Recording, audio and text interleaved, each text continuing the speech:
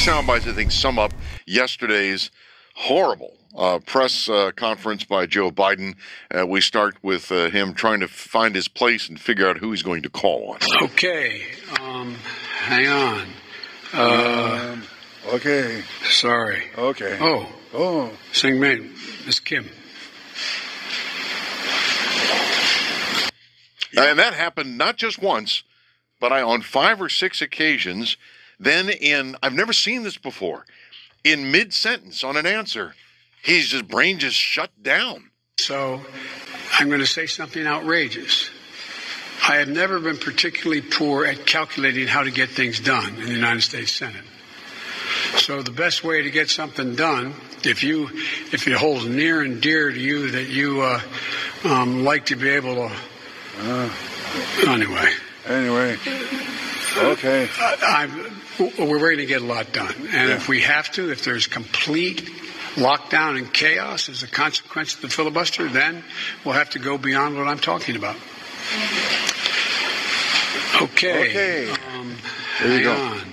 That's okay. Leading into that. So, but again, just completely lost his thought, his brain sputtered or shut down or something. That was, to me, if I'm an adversary of the United States. Rubbing your hands together in glee, man. Safe Retirement Solutions is there to help you with retirement questions and planning results. Build a better retirement. Call Rod Barowie, president of Safe Retirement Solutions, today at 410-266-1120. That's 410-266-1120, or on the web at Safe Retirement Solutions.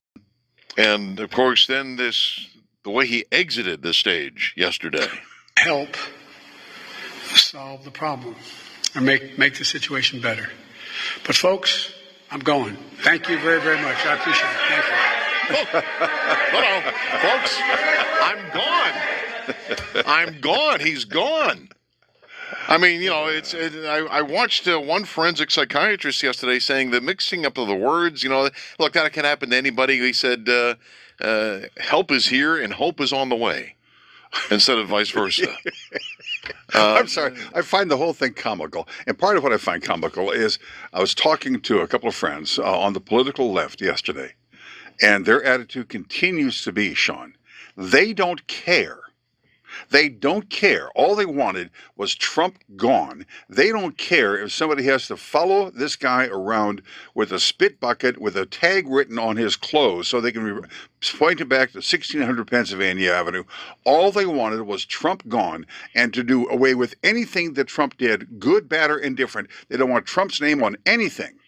They just wanted him gone. So they're okay with America now projecting weakness. They're okay of watching a feeble old man and the early signs of dementia unravel before our eyes cannot be a good thing for the United States of America. I don't care what your political stripe is, unless you are seeking to destroy what has been built over 240 years. I asked that question. I said, are you okay then with our adversaries rubbing their hands in glee after this thing? And they said, I don't care. Yeah. I don't care. That's Trump derangement syndrome. Is what it is.